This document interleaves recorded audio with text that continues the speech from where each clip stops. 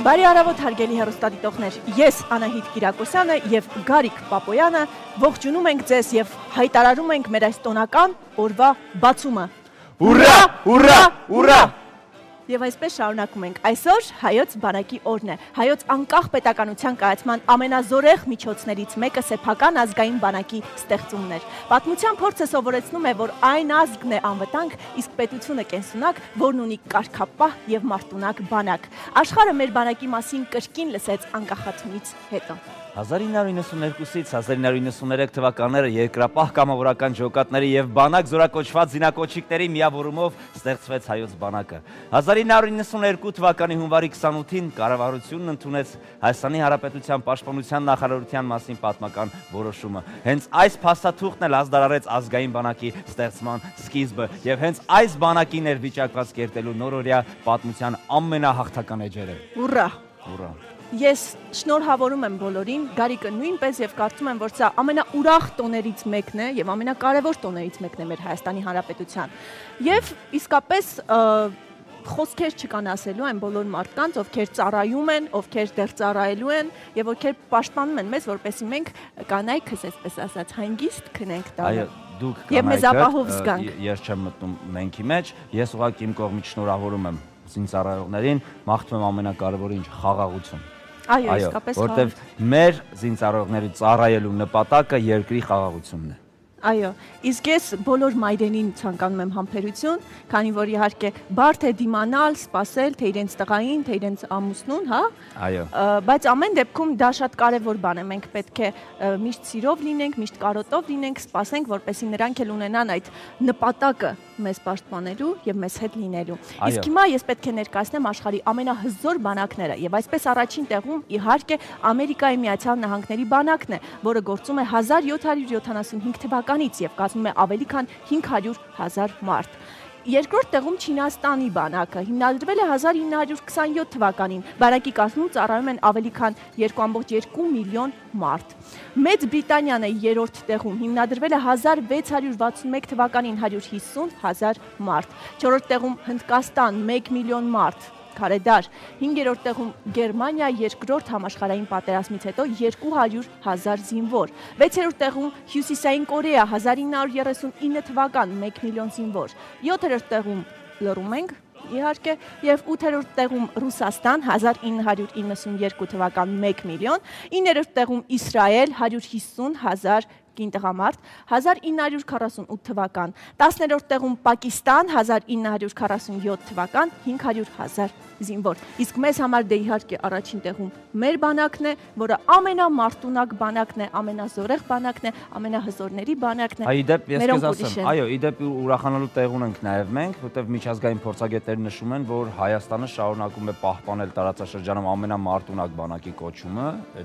Այնպես որ սա ուղղակի խոսքեր չեն։ Ուղղակի խոսքեր չեն, միաժամանակ հայկական զինված ուժերը երբեք նպատակ չեն ունեցել պատերազմ հայտարարել, այն խաղաղության հաստատման գործում է Հայաստանի համար, ի տարբերություն Հայաստանի հարևան մյուս երկրների, որոնք զարգացնում են իրենց զինված ուժերը ռազմական հաջողությունների հասնելու նպատակով։ Հայաստանի համար զինված ուժերի ամրապնդումը միայն խաղաղության հաստատման համար է։ Հայաստանը դա հաստատում է նաև միջազգային հարթակում, հայ խաղաղապահներն ամենապահանջվածն են աշխարհի հակամարտող թեժ կետերին։ Լավ է, իսկապես շատ լավ է, որ մեր բանակը այսպեսին է։ Իսկ գիտես ինչն է բարդացնում մեկ ծառայությունը։ Չնայած զինվորի համար ասում են բարդությունները ոչ մի բան է, բայց բարդացնում է եղանակը։ Գուցե եղանակն է։ Գուցե, դրա համար արի մի հատ ճշտենք եղանակի տեսությունը, որ իմանան այսօր մեր տղեկը։ Մեր զինվորները տեսնենք այս տոնական օրը անիմաստ անձրևների բաներ տակ չունեն։ Եղանակի տեսություն գնացինք։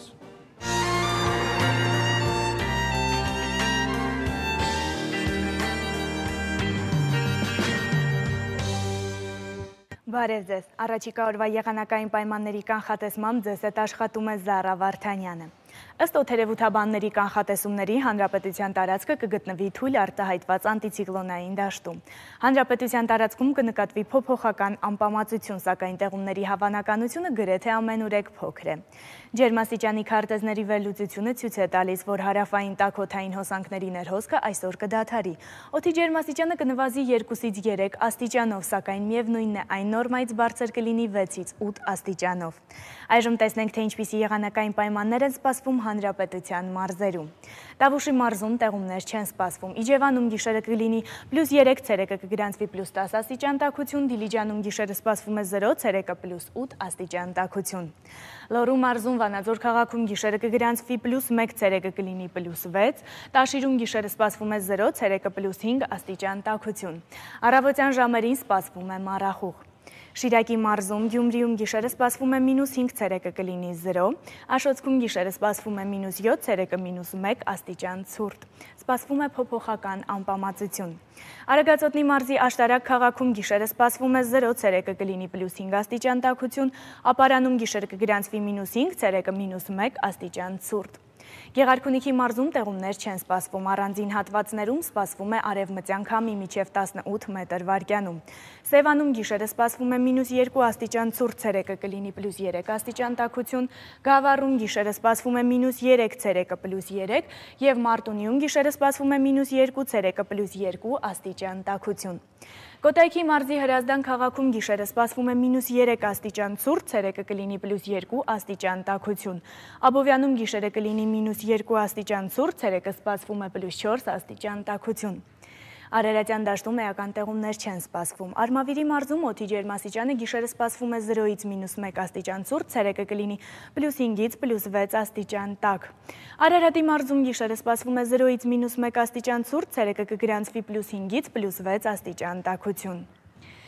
Վայոց ձորի մարզի Եղեգնաձոր քաղաքում գիշերը սպասվում է 0, ցերեկը կլինի +7 աստիճան տաքություն։ Ջերմուկում գիշերը սպասվում է -6 աստիճան ցուրտ, ցերեկը սպասվում է +2 աստիճան տաքություն։ Լեռնային շրջաններում սպասվում է նաև մառախուղ։ Սյունիքի մարզում օդի ջերմաստիճանը որոշակի կնվազի, սպասվում է փոփոխական անպամացությամբ առանց տեղումների եղանակ։ Մեղրիում գիշերը կգրանցվի +6, ցերեկը կլինի +14, Կապանում գիշերը սպասվում է +3, ցերեկը +16 աստիճան տաքություն և Սիսիանում գիշերը սպասվում է 0, ցերեկը +6 աստիճան տաքություն, Գորիսում գիշերը սպասվում է +5, ցերեկը +11 աստիճան տաքություն։ Ստեփանակերտում գիշերը սպասվում է +3, ցերեկը +15 աստիճան տաքություն։ Անդրադառնանք մայրաքաղաքին։ Հունվարի 28-ին սպասվում է փոփոխական անպամացություն, էական տեղումներ չեն սպասվում։ Առավոտյան ժամերին ցածրադիր հատվածներում նաև մառախուղ։ Հունվարի 29-ին և 30-ին սպասվում են տեղումներ։ Օդի ջերմաստիճանը հունվարի 28-ին գիշերը սպասվում է 0, ցերեկը կլինի +6 աստիճան տաքություն, հունվարի 29-ին գիշերը սպասվում է 0, ցերեկը +4 աստիճան տաքություն և հունվարի 30-ին գիշերը կգրանցվի -1, ցերեկը +3 աստիճան տաքություն։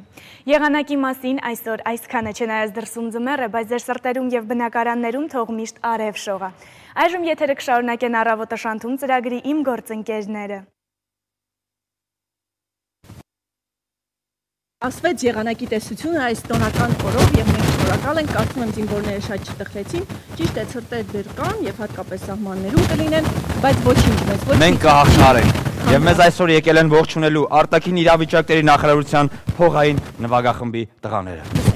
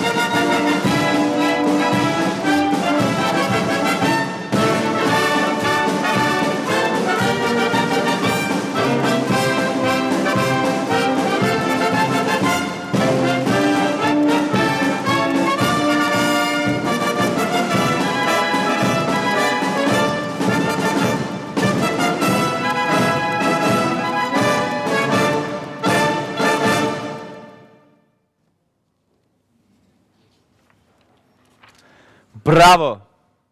Բրավո, շնորհակալություն։ Մենք ծափարում ենք ես ու Անահիտը։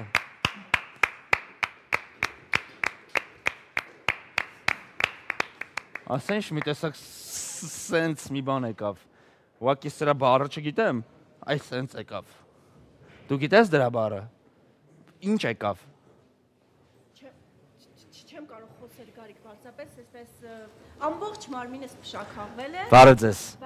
Համեցեք, մարտական ոգի եկավ։ Այո։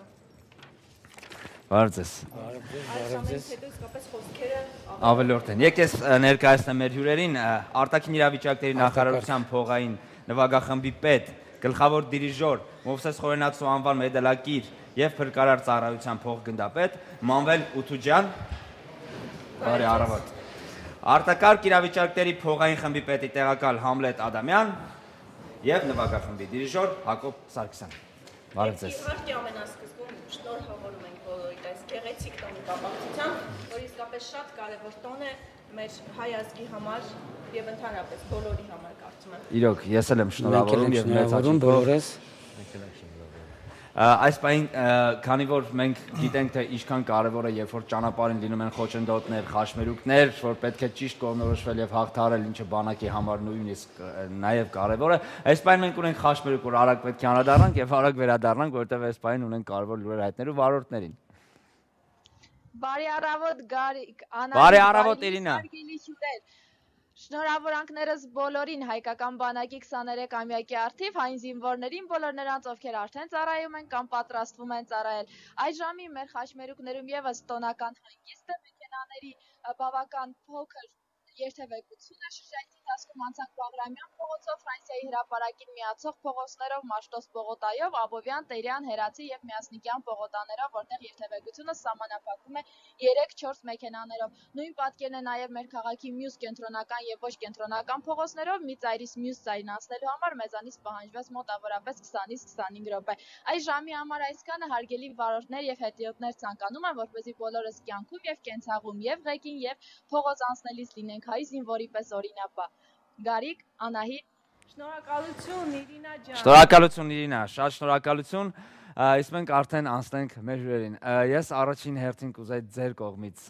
լսել ձեր շնորհավորանքները եւ այնուհետեւ պատմեք, թե ինչ նշանակություն ունի այսօրը կոնկրետ ձեզ համար եւ ինչպես եք նշելու ամբողջ օրը։ Արտակարգ իրավիճակների նախարարության ամբողջ կոլեկտիվի կողմից շնորհավորում եմ բանակին 21 ամյատարելիցի հարցիվ ցանկանում հաջողություններ թե մարտական եւ բարձր պահեն Հայաստանի ազգային պատիվը։ Այսքանը։ Շատ կարանք ասենք, բայց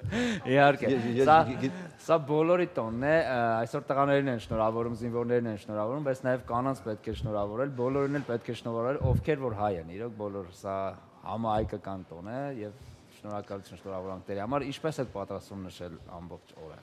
Ամբողջ օրը ուրախ օր որպես տոնական օր ու ես ցանկանում եմ մեր բանակին, որը ապացուցեց ամբողջ համայն աշխարհին, որ ինքը ընդունակ է պահել ազգի պատիվը, մեր հայ ազգը ունեցավ մի այնպիսի բանակ, որը կայացավ ու ապացուցեց համայն աշխարհին, որ հայ ազգը իր հոգով միշտ հպարտ է։ Այո։ Այո։ Իհարկե, իսկ օրինակ արտակարգ իրավիճակների նախարարությունում աշխատելը ցանկացած գործին լինելը դա պատասխանատու բան է շատ։ Ինչպես որոշումը կայացրեցիք ձեր կյանքում, որ պետք է աշխատեք արտակարգ իրավիճակներին։ Արտակարգ իրավիճակներում ես աշխատում եմ արդեն 3-րդ տարին է։ Մինչև այդ աշխատել եմ ներքին գործերի նախարարությունում, ոստիկանությունում, նորից փողային նվագախմբի ղեկավար։ Ահա։ Ես 3 տարվա ընթացքում ստեղծեցինք մի կուր կոլեկտիվ նվագախումբ, որը չի զիջում ոչ մի նվագախմբին Հայաստանի Հանրապետությունում։ Ես կասեի դաժե Հանրապետության տարածքներից դուրս։ Ահա։ Ունի իր ուրույն դեմքը, նվագախումբը բոլորը պրոֆեսիոնալ երաժիշտներ են, կատարում են բազմաթիվ ստեղծագործություններ, թե էստրադային, թե կլասիկ, թե ժողովրդական, բոլոր ոճերը ինչ կա, օգտագործում են նվագախմբի։ Այսքան որ այսօր տոնական օր է, ինչ որ ելույթներ սպասում են նվագախմբին։ Այսօր ելույթ չէր։ Արդեն սկսվել է մեր ելույթները։ Այո, արդեն մեծ ելույթ է։ Առավոտը այդպես սկսվեց, իսկ օրվա ընթացքում ելույթներ, թե դեռ չգիտեք։ Դեռ չգիտենք մեր ծրագիրը, բայց օրվա ընթացքում Բայց նվագախումբը այնպեսի նվագախումբ է, որ պահի տակ են, որ պետք է լինի, մի անգամ այս տղաները շարվան եւ միանշանակ է ամբողջ։ Բրավո, իրոք։ Խնդրեմ ձեր խոսքը, ձեր ուղերձը։ Ես էլ եմ շնորհավորում մեր բանակին, քանի որ փողային նվագախմբի մեջ կան տղաներ, ովքեր Ղարաբաղյան շարժման ժամանակ մասնակցել են, որոնցից մեկը ես եմ։ Մեծ լումա ունենք դրած նվագախմբի համար։ Նվագախումբը բազմաթիվ հանդեսներ է եկել մանկատներում, ծերանոցներում, բարեգործական համերգներով, Ղարաբաղում, Գյումրիում փառատոներ են եղել փողային նվագախմբերի, նվագախումբը մասնակցել է որպես ցուցադրական նվագախումբ ու բազմաթիվ դիպլոմներ եւ այլն մեր բարձր պատիվ ենք պահում պարոն Երությանի կողմից, որովհետեւ ինքն է նվագախումբը հավաքել։ Կար ժամանակում ստեղծվեց այնց հզոր նվագախումբ, որ իրոք քաղաքում կարելի է մատով ցույց տալ, որովհետեւ այնց նվագախումբ շատ քիչ կան Հայաստանում, 2-3 հատ կոլեկտիվ են, որոնցից մեկը մենք ենք։ ԴՆՎԴ-նա, ԿԳԲ-նա, Պաշտպանության նախարարության փողային նվագախումբն է, որ հզոր պրոֆեսիոնալ խմբեր են։ Բայց բացի նվագելուց նաև էլի շատ կարևոր գործեր եք անում։ Կարևոր գործեր ժամանակին նվագախմբի տղաները արել են, բարետային ժամեր են անցկացրել, եղել են Մեղրիում, Ղափանում, Գորիսում։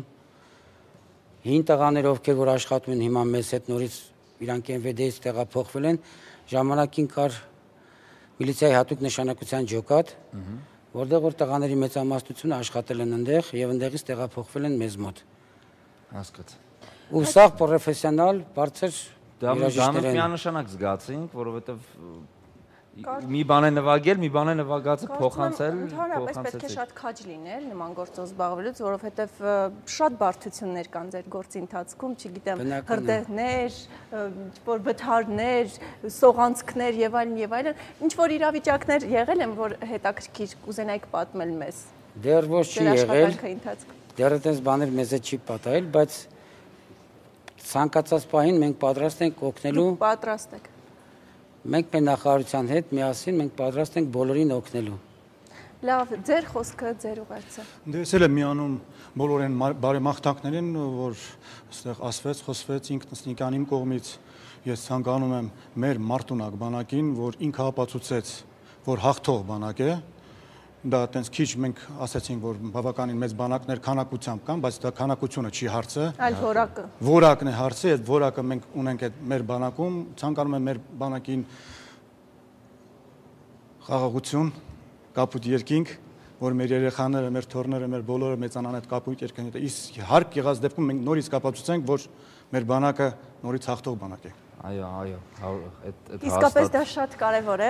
Իսկ ինչքան մարդ է ծառայում արտակարգ իրավիճակների նախարարությունում եւ կոնկրետ նվագախմբի տղաները ինչ սկզբունքով են ընտրվում։ Գարիկ ջան, ես ասեմ, որ նվագախումբը այսօր ելույթ ունենում կեսից ավելի ցածր, կեսով, որովհետեւ նվագախումբը 47 հոգի է։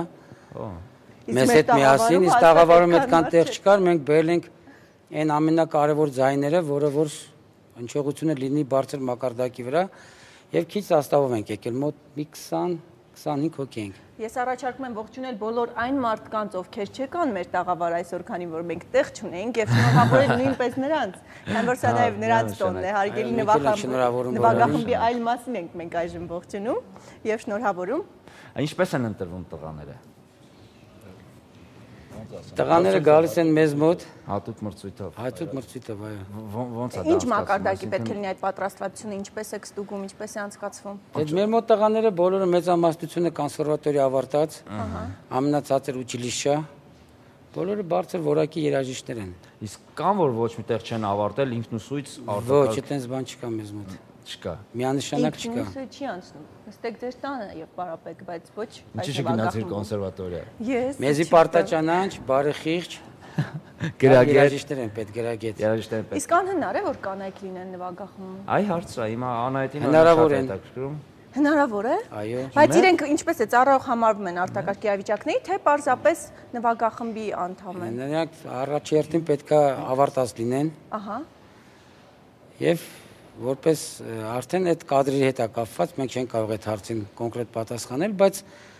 եթե լավ երաժիշտ է, ուրեմն մեզ մոտ տեղ ունի։ Իսկ կանայք կան արտակարգ իրավիճակների նախարարությունում ծառայող։ Այո, Ինչ գործի վրա են հիմնականում նրանք։ Տարբեր գործեր։ Տարբեր, ամեն գործերում, թե փրկարար ջոկատներում, թե հաշեջ, Հասկացա՞ր Գարիկ ջան, թե կանայք։ բուժ Ես աշխատողներ։ բան չասեցի, ես հիմնականում գիտեք թե կանայք մեղավորներ, երբ որ ասենք գազը բաց են թողում եւ բան առաջանում հրդեհ է Ոչ թե առաջանում փրկում եւ են, հա։ արդեն փրկարար ջոկատներն են գալիս, բայց որ իրանք համել փրկարար ջոկատներում են, այդ չգիտեի։ Պարոն Երցյանի կողմից ստեղծվել է 911 ծառայությունը։ Այնտեղ էլ են աշխատում աղջիկներ, ովքեր որ օպերատորներ են եւ այլն։ Հասկացանք։ Զոր կառույց է դարել։ Փրկարարներ։ Անահիտը միշտ ուզում է բարձի ինչ դեր ունեն նաև կանայք մեր Այո, հասարակությունում, իհարկե, որ հասարակությունում հավասար շատ են։ կարևոր, բայց այսպեսի պատասխանատու գործերի վրա պատկերացա, որ արդեն վստահում ենք։ Արդեն դուք ապացուցեցիք այս մի քանի հազարամյակում, որ կարելի է։ Հազարամյակ մի ասա, ուղղակի ժամանակ մեզ թույլ չեն տվել, որ մենք այդ ցույց տանք մեր ուժն ու կարողությունը, բայց մենք միշտ ժամանակ կարող ենք։ 911-ը դեռ ստեղծված չէր։ Դրա համար զուտ հիմա կա, արդեն կարող է։ Դուք համաձայն եք, չէ՞ ինձ հետ, որ կինը միշտ էլ կարող էր, պարզապես այդպես թույլ չէին տալիս այն ժամանակ։ Թե այդքան է համաձայն, չէ։ Տարօրինակ նայեք։ Տարբերություններ։ Չէ, տարբերություն Բայց լրությունը համաձայնության նշան է, Գարիկ ջան, ես կարող եմ այդպես ասել։ Ամեն դեպքում մեկ հարց էլ տամ, հետաքրքիր է, այսքան թվով քանակի մարդ ղեկավարելը արդյոք բարդ չէ եւ ինչպես է լրացնում բոլորին մեր հայերը մի քիչ դժվար են, չէ՞ լրում։ Այդ դիսցիպլինան ինչպես է Դե պահպանում։ բոլորը հասուն մարդիկ են, Հասկանում։ բոլորը հասկանում են։ Մեր մոտ այդ խնդրեմը չկա։ Չկա։ Որ սա ծառայությունը նա պետք է Որպես աշխատի։ ծառայություն բոլորն էլ զինվորական ծառայած տղաներ են, բոլորը Հրամաններ կատարող են։ բոլորը կատարում են ու իրանց մեր համար խնդրեմ դա չի։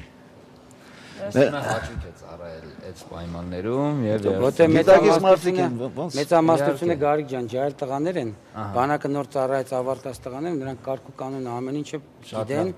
Ու դրա համար մեր համար հեշտ է դա։ Դե ինչ, շատ շնորհակալ ենք, որ այսօր մեր հյուրն եք, իսկապես մենք մեծ պատիվ է մեզ համար, որ դուք մեր հյուրն եք, այն որ այսօր ձեր տոնն է, եւ մենք միայն ձեզ պետք է շնորհակալություն հայտնենք եւ բոլոր նրանց, ովքեր առհասարակ ծառայում են, ովքեր, չգիտեմ, հայրենիքի համար ամեն ինչ անում են եւ նվիրված են նրան։ Էնպես որ ձեզ ամենայն բարիք, թող այսօրը իսկապես մեծ տոն լինի եւ ոչ միայն այսօր, այլ միշտ ձեզ համար ուրախ օր լինի ցանկացած օր, քանի որ դուք դրան արժանի եք։ տղաներին արի մի անգամ էլ հրավիրանք, չես ուզենամ մի անգամ էլ կան փշակական։ Իհարկե կուզենամ, ես միշտ կուզենամ։ Կարող ենք խնդրել տղաներին մի հատ Մեծ սիրով, հրավիրենք։ մեծ սիրով։ Եթե հնարավոր է, իհարկե ես մեծ հաճույքով կուզենամ։ Կատարենք հայկական բանակի երգ։ Հայկական բանակի երգը, ես երգելու եմ, Գարիկ։ Երգես։ Վերջ, այո, իհարկե։ Կլինի Անահիտը երգի։ Ոչինչ, չէ։ Միանշանակ։ Ես սիրում եմ այդպես ցույց տալ, որ կինն էլ կարող է։ Կարող է երգել։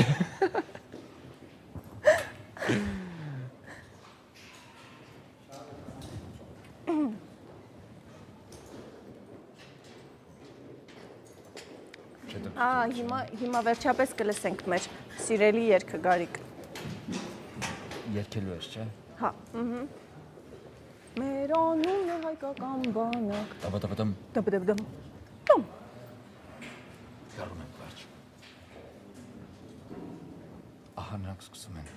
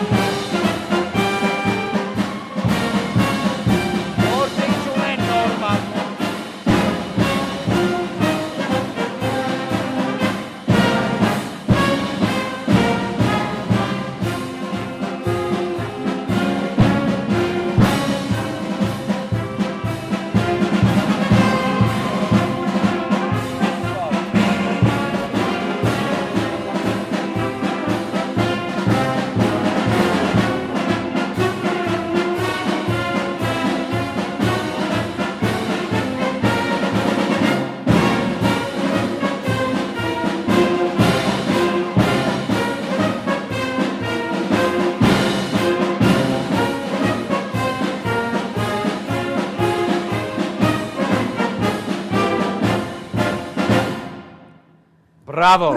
Բրավո իսկապես։ Բրավո, շնորհակալություն ձեզ։ Մեզ մոտ միայն Շնորհակալություն ձեզ մաղթում ենք հաջող օր իսկ մենք պետք է ընդհատվենք գովազդով։ եւ բարի ծառայություն։ Ամենայն բարիք բոլորիդ, շնորհակալ ենք։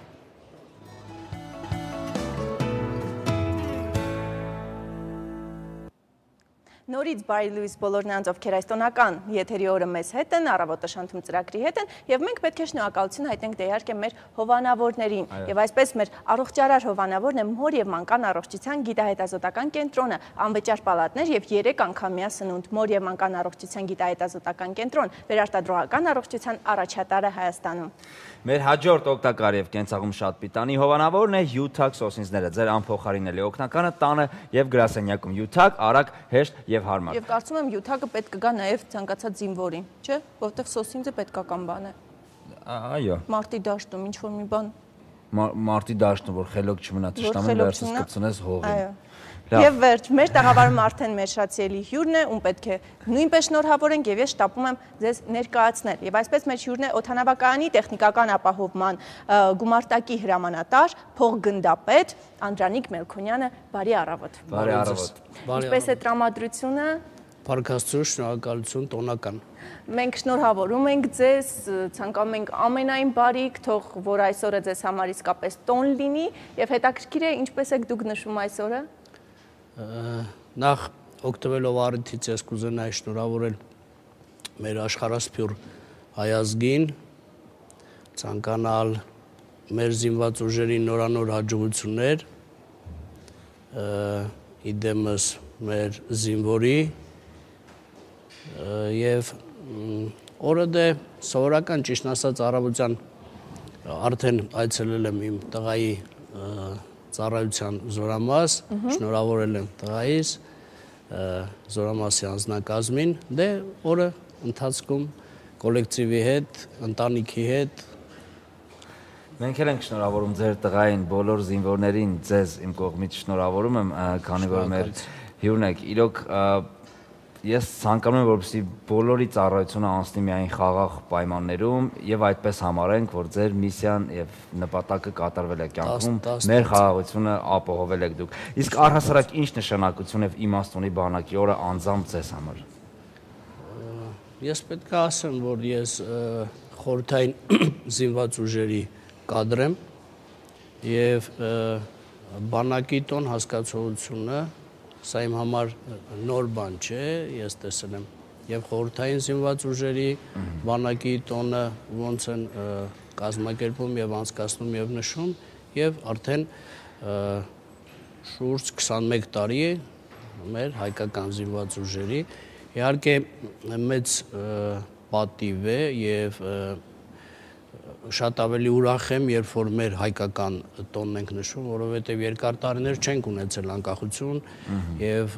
տոն անկախ հանրապետության բանակի սա մի այլ իմ համար նշանակություն ունի եւ ասեմ, որ մեծ հպարտությամբ շատ մեծ հաճույքով հագնում եմ իմ տոնական համազգեստը եւ ասեմ, որ թե քաղաքում շրջելիս, թե ցանկացած վայր գնալիս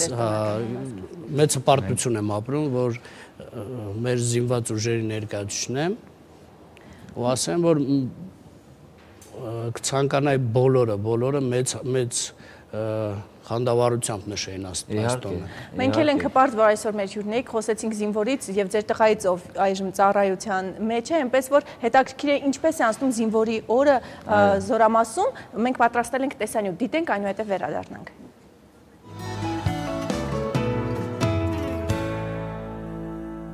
Իմ հայրենիքում արևը ծագում է բոլորի եւ ամեն մեկի համար։ Այնտեղ երկիրը մշակելու եւ հոգեպես մշակվելու ազատություն ունեմ ես։ Նժդեհյան այս խոսքերն օրվա հրամայականն էին նորանկախ Հայաստանի համար 1992 թվականի հունվարի 28-ին, երբ կառավարությունը որոշում ընդունեց հայոց ազգային բանակի ստեղծման մասին։ Այդ պատմական դեպքից անցել է 21 տարի։ Հայկական բանակն այդ ընթացքում հասցրել է կայանալ ու դառնալ մեր պետության կարևորագույն հիմնասյուներից մեկը։ Վաշտի երթակամուտքի մոտ։ Վաշտ, գազ պարոն կապիտան մեր տպավորության ընթացքում ոչ մի անդառնալ դեպի չի ունեցել։ Զեկուցող վաշտի երթապար շարքային Մարտիրոսյան։ Ազատ։ Զինվորական հագեցած օրվա սկիզբն ազդարարված է, մնում է ամեն ինչ արագ ու ժամանակին անել։ Առջևում մարմնավարժություն, հետո առավոտյան ստուգատես, ապա նախաճաշ եւ այլն։ Հիմա 8:45 րոպե զորամասում ոչ մի ձայն չկա, նույնիսկ կատվի մլավոց չես լսի։ Բոլորը կազմ պատրաստ սպասում են հնչող հրամանին։ Ասկե։ Գես։ Ավաստայություն դեպի ձեզ։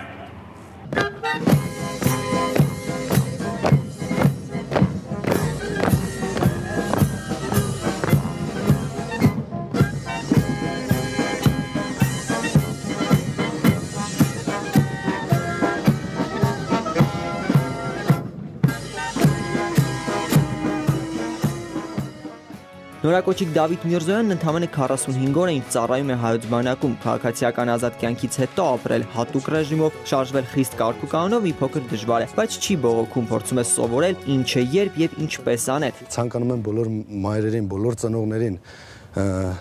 թու հաղթարեն այս ամեն ինչը, համբերեն, մի քիչ սպասեն մեզ, այդքան շատ չմտածեն մեր մասին, մենք լավ ենք, ստե ամեն ինչ նորմալ է։ Գնանք շուտ կհասնենք մեր ծնողներին։ Ծառայող ընկերներից հաճախ է լսում, որ այս 2 տարին մեծ հնարավորություն է վերագնահատելու ապրած կյանքն ու սեփական անձը, հղկել բնավորության գծերը, սովորությունները եւ եթե կարիք կա հիմնովին փոխել դրանք։ Բանակը շատ բան է փոխում մարդու հանդեպ, ավելի լավ ես մտածում, ավելի ճիշտ ես մտածում, ամեն ինչ փոխում է, ավելի կոփում է մարդուն։ 18 տարեկան գալիս ես, 20 տարեկան գնում ես։ Թե սպայի, թե շարքային զինվորի հիմնական նպատակն է այստեղ օտար միջավայրում գտնել փոխադարձ ըմբռնում։ Այն օգնում է ընդհանուր նպատակին ավելի արագ ու արդյունավետ ճանապարհով հասնել։ Ուրեմն տղու մոտով գասա բանակ, հաստատ այդ ամեն ինչ կա, անցնում ավելի կոփում, ավելի հեռուն է մտածում, ավելի խորն է մտածում։ Ստենենցա որ դու ես քո գլխի տերը, ուսոյս դու ասենք ընդ պապա, մամա, ասենք ամեն ինչը կա։ Ստե մեր սպաներն են էլ այդ ամեն ինչը։ Ճաշի ժամանակ սովորաբար քար լռություն է, բայց այսօր սովորական օր չէ, անակնկալ ծափեր իրարանցում։ Այսօր զինվորներից մեկի ծննդյան օրն է։ Զինվորները ծափահարում են եւ իրենց ծափահարությունով ինձ հասկացնում են, որ այսօր ինչ որ մեկի ծննդյան օրն է, իսկ մենք մեր, այսպես ասած, հոգեպահուստից կամ այն ինչ որ տրվում է տոնական օրերի, բաժին ենք հանում տվյալ օրվա հոբելյարին։ Լավ, շնորհավորում եմ։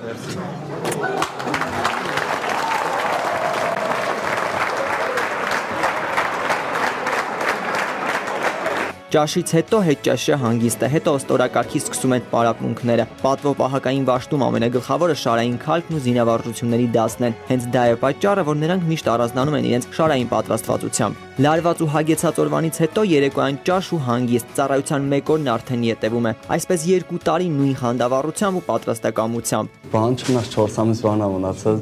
շատ ու մտածեք գամ կհաստամ ամեն ինչ նորմալ է։ Ծնողներն առողջություն 4 ամիս բան ամնացել կպրծնենք կհասնենք իրենց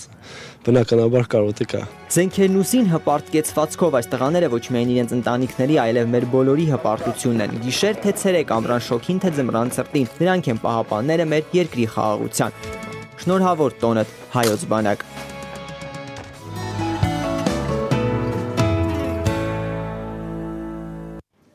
Իսկապես շնորհավոր տոնդ հայոց բանակ, լավ է ասված եւ ես պետք է շտապեմ ձեզ ներկայացնել մեր մեկ այլ հյուրին, որը հենց նոր միացավ մեզ եւ այսպես զրուցելու ենք Հայաստանի Հանրապետության զինված ուժերի մարտական պատրաստության վարչության հրամանատարական պատրաստության բաժնի պետ գնդապետ Արթուր Պողոսյանի հետ։ Բարի առավոտ, շնորհավորում ենք ձեզ, պարոն Պողոսյան, եւ ձեր տրամադրությունն ինչպես է, ինչպես եք նշում այսօրվա օրը։ Շատ բարձր։ Բնականաբար այսօր տոն է եւ համազգային տոն, որը մեծ նշանակություն եւ խորիմաստ ունի ինչպես ողջ ազգի, այնպես էլ ինձ համար։ Քանի որ այսօր հայկական բանակը դա պետության ամրության եւ անկախության վկայականն է, որ մենք ձեռք ենք բերել դժվարություններով եւ մարտական խնդիրներ կատարելով։ Դա մեզ համար հպարտության, նվաճման եւ հոգեկան վիճակի մի տեսակ է։ Իմ կարծիքով ամեն ինչ ասված է եւ ես կուզեի սրտանց շնորհավորել մեր զինվորից միջև մեր գերագույն հրամանատար բոլորին 20-ամյակի կապակցությամբ եւ ցանկանայի խաղաղ ու անամպ երկինք։ Ես ուրախ եմ, որ գտնվում եմ ձեր մոտ եւ շնորհակալ եմ հրավերքի համար։ Ձեզ էլ շնորհակալություն, մենք գիտենք ձեր մարտական ուղին, որ անցել եք, ձեր մարտական ուղին սկսել եք հենց Ղարաբաղյան պատերազմից եւ մինչ այսօր ծառայության մեջ եք։ տեսեք կարելի ասել մեր բանակի կազմավորման ամենասկզբից դուք հետևել եք քայլերին, որ կատարվում է բանակում, ինչ փոփոխություններ եք նկատել առ այսօր ամենակարևորները կարող եք նշել։ Ինչ բարեփոխումներ են։ Կուզեի նշել, որ ինքներդ լավ գիտեք, որ Արցախյան ազատամարտի ժամանակ կամարական ջոկատներով պայքարելը դա արդյունավետ էր, բայց ոչ այնքան ինչպես որ կլիներ կանոնավոր բանակով։ Ուստի մեր սպարապետ Վազգեն Սարգսյանի մեծ ջանքերով կամորական ջոկատները միացվեցին եւ ստեղծվեց հայոց բանակը։ Այսօրվա բանակը դա կանոնակարգված հզոր է իր առօրյա գործունեությամբ, մարտական պատասխան գործընթացի ճիշտ կազմակերպմամբ։ Եվ ես ուրախ եմ, որ ծառայում եմ հայոց բանակում, որը տարի կատարելագործում է սպառազինության տեսակները, համալրում, կատարելագործում է ամբողջ անձնակազմի պատրաստության համար ուսումնանյութական բազան եւ ինչպես նաեւ ամեն տարի կատարելագործում եւ մրապնդում է մեր զինծառայողների եւ սպայական կազմի պատրաստության մակարդակը։ Լավ, գաղտնիք չէ, որ շատ երիտասարդներ խուսափում են զինծառայությունից։ Հետաքրքիր որն է պատճառը եւ ինչպես անենք, որ դա վերանա ի վերջո։ Ցավոք սրտի դա ճիշտ է, շատ երիտասարդներ խուսափում են, դրանք ունեն իրենց տարբեր պատճառները եւ օբյեկտիվ եւ սուբյեկտիվ գործոններով առաջացած ձևակերպված կարծրատիպերը։ Իմ կարծիքով առաջին հերթին դա գաղափարադաստիարակչական աշխատանքներն են, որ պետք է կատարվեն նրանց մոտ սերմանելու հայրենիքի հանդեպ սերը, որը ես կարծում եմ դա գենետիկորեն փոխանցվող է, ծնվում է երեխայի հետ, ձևակերպվում, կերպար է ստանում եւ հղկվում է ընտանիքում, դպրոցում եւ շրջակայքում։ Կուզեի նշել, որ մեծ դեր ունեն զանգվածային լրատվական միջոցները, հեռուստացությունը, ինչպես նաեւ հասարակական կազմակերպությունները։ Մեր այսօրվա պետական քարոզչական մեքենայի ռազմավարական խնդիրը գերխնդիրն է, դաստիարակել նվիրալ հայ, ճիշտ եւ օրինակելի քաղաքացի, որը պատրաստ է հարկ եղած դեպքում պաշտպանել իր հայրենիքը, լինել բարոյական, բարձր ազգային ինքնագիտակցմամբ, որի համար մենք ունենք շատ աշխատանքներ եւ պետք է ջանքեր գործադրենք հասնելու դրան։ Իհարկե, այսինքն միշտ հույսով եմ, որ դրա արդյունքներից ելնելով կնորսրանան բանակից խուսափողների շարքերը։ Այո, խնդիրներ կան, մենք բոլորս դա ընդունում ենք, բայց պետք է ընդունենք, որ խնդիրները լուծվում են։ Ամեն դեպքում, երբ որ ես էի ծառայության մեջ եւ երբ որ ես հիմա եմ այցելում ծառայողներին, ես ինքս տեսնում եմ այն խնդիրները, որ իմ ժամանակ կար, արդեն լուծված։ Այսինքն իդեալական վիճակում չի, ոչ մի բան էլ իդեալական վիճակում չի, բայց կարևորը բարեփոխումներ լինում են։ Կատարվում են եւ գնում են առաջ։ Պարոն Մելքոնյան, ձեզ մի հարց կուզեի տալ, մեր բանակը համարվում է տարածաշրջանի ամենամարտունակ բանակը։ Այս կուզեի իմանալ ինչ չափորոշիչներով են ընդհանրապես որոշվում։ Արդյոք դա այդպես է, թե դա ուղղակի կարծիք է։ Ես գիտեմ, որ այդպես է ու համարվում է, բայց ինչ չափորոշիչներով է դա։ Իհարկե դա համապատասխանում է իրականությանը, որովհետև ես կասեի, որ ամենավերջին տեխնիկայով զինված բանակը չունենալով բարձր մարտական ոգի, չունենալով նվիրվածություն ազգին, չունենալով սեր դեպի հայրենիքը եւ հայրենի հողը, ոչ մի տեխնիկական միջոց, ոչ մի սպառազինություն չի հանդիսանում գրավական, որ կարող են իրենք լինել հաղթող կամ հաղթանակած։ Այսինքն ես կասեի, որ բացի սպառազինությունը, որը մենք ունենք, մեր ազգը ունի բարձր մարտական ոգի եւ նպատակաուղղություն, ու ինձ թվում է մենք շատ շուտով կհասնենք ավելի ու ավելի շատ։ Այսինքն դա գալիս է նաեւ զինվորից, ոչ միայն ռազմական տեխնիկայից, հոգեբանական վիճակից։ Եվ շատ կարևոր թեմա էլ, որ բարձրացեցիք, դա բանակից խուսափելու մասին էր, որ ասացիք, որ դա հենց պետք է դաստիարակությունից է գալիս, դա այո, ոնց հոգեբանական էլի բան է, որ մարդը խուսափում է, պետք է չխուսափել, պատրաստ լինի, որ գնա հայրենիքին ծառայի։ Իսկ չեք համարում, որ խնդիրներից մեկը նաև այն էր, որ ժամանակ կար, որ բացի խուսափելուց նաև լծակներ կար, որի միջոցով դու կարող էիր խուսափել բանակից ծառայելու, բանակում ծառայելուց եւ օգտագործելով քո լծակները իրոք չծառայեր եւ մարսեր այդ ամեն ինչը։ Հիմա այդ խնդիրները նույնպես լուծվում են։ Ես խնդրեի, որ թույլ տայիք ինձ անդրադառնալ առաջին հարցին եւ շարունակել երկրորդը։ Իհարկե։ Տարածաշրջանում, որ մենք մարտունակ բանակն ենք, դա ոչ ներպետական գնահատական է, արտերկրների հզոր եւ փորձառու բանակ ունեցող պետությունների ներկայացուցիչների տված կարծիքն է, արդյունքն է։ Դրա չափորոշիչները ես ուզում եմ նշել, դա համատեղ զորավարություններն են, խորհրդակցությունները, տարբեր կարգի միջոցառումները, որոնց ընթացքում մեր հայոց բանակի կողմից ընդգրկված ստորաբաժանումները ցուցաբերել են արժանվունս եւ արժանացել են բարձր գնահատականների։ Դրա արդյունքով այլ երկրների կարծիքը նաեւ նա է, որ մենք բանտունակ բանակ ենք ամբողջ տարածաշրջանում։ Եվ դրա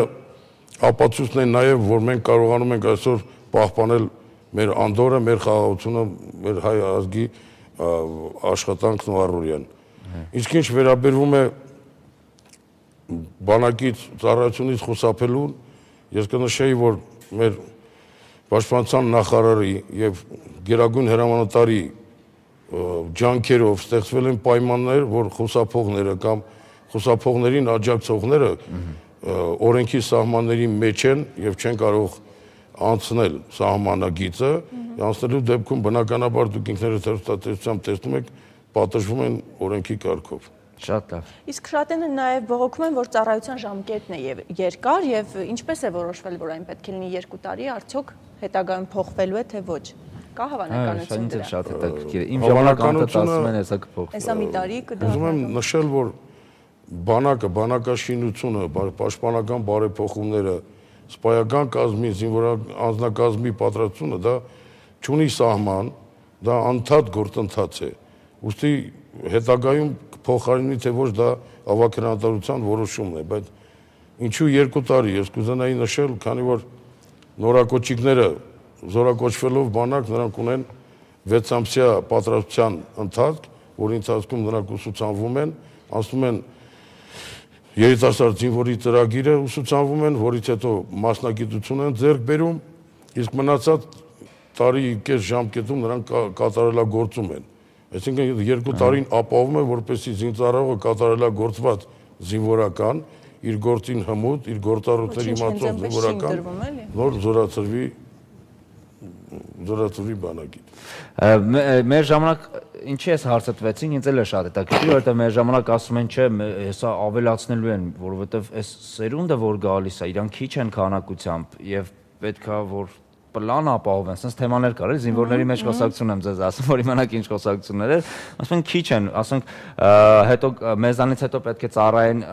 88, 89-90 թվականներին ծնվածները, ովքեր ասում են քիչ է եւ պետք է բանակը դարձնեն 3 տարի, որպեսզի կարողանան հասցնեն մինչեւ մյուս սերունդը գա։ Իմիջիալոց հենց կարող է դա ուղղակի միֆ էր, որ խոսում են, բայց կապ ունի դա ազգաբնակչության հենց քանակության հետ, թե որ ինչքան են ծառայում, որտեղ կարող է 2 անգամ ավելի շատ լինենք, մի տարի ավելի արագացված տեմպերով, ասենք, զինվորը սովորեր, ծառայեր, որպեսզի հասցնեին։ Բնականաբար ասում եմ, զորակոչային տարիքի երիտասարդների քանակը համեմատաբար քիչ է, սակայն դա մենք կարողանում ենք կարգավորել,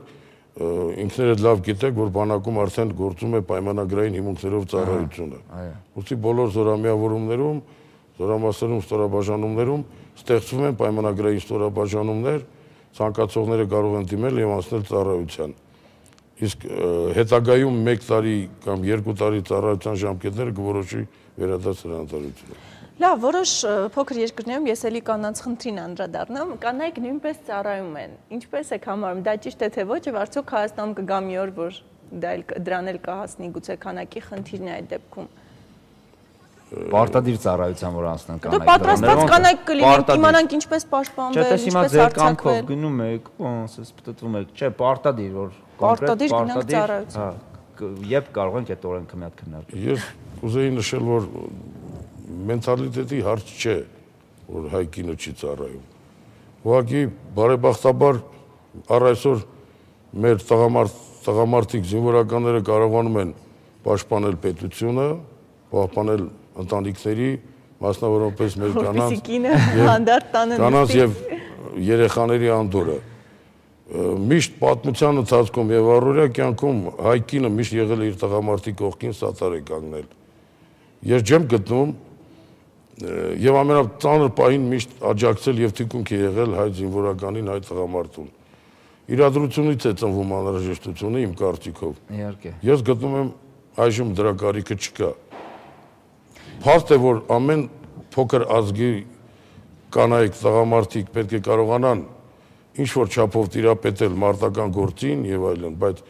պարտադիր ժամկետային ծառայության համար